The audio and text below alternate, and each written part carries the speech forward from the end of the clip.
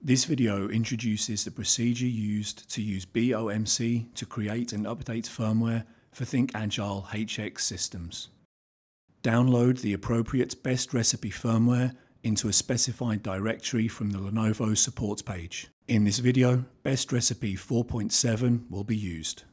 Click each package link to download the binary files and the XML file used by the BoMC. The download directory will look like the directory now shown on the screen. Download the latest BoMC tool from the BoMC support page. Run the BoMC tool with administrator privileges. If you want, enter a descriptive name and then click Next. Select the machine type of your ThinkAgile HX system in the Lenovo platform section. Click Next. Select Update and then click Next. Select Look in a local directory. Click Browse and choose the directory containing the firmware updates repository of the best recipe. Click Next. Click Yes.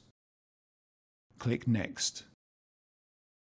Select CD, DVD as the device type, specify the path to create the bootable ISO, and then click Next.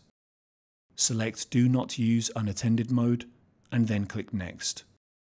On the Confirm Choices page, click Next. The bootable media creation process will begin. When the process is complete, click Next. Click Finish, and then Yes to exit the BoMC. The directory created earlier should now look like the example shown on the screen. The bootable ISO file is the image needed for the update process section. Put your system into maintenance mode and shut down the CVM. For details of how to do that, refer to the article now shown on the screen. Log in to the XCC of the first node. Click Remote Console. Launch the Remote Console. Click Media. Click Activate.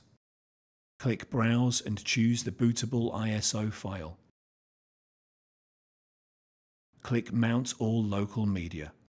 Scroll down the page and click the Select One Virtual Media to boot on Next Restart section. Select the mounted image to boot at the next restart. Click OK to apply.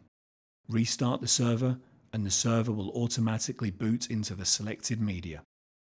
When the boot process is complete, Lenovo XClarity Essentials Update Express will be displayed. Click Next. Check the Input BMC Access Information box and enter the XCC credentials. Click Next. Click Begin to begin comparing updates. The installed firmware on your system will be detected and update recommendations will be picked. Check the boxes of components you would like to upgrade and then click Next. After the payload has been transferred, click Begin Update. Click Yes to continue the update process. When the process is complete, a success message will be displayed. Click Next and exit the utility. Your system might reboot several times to complete the firmware update. Move your system out of maintenance mode.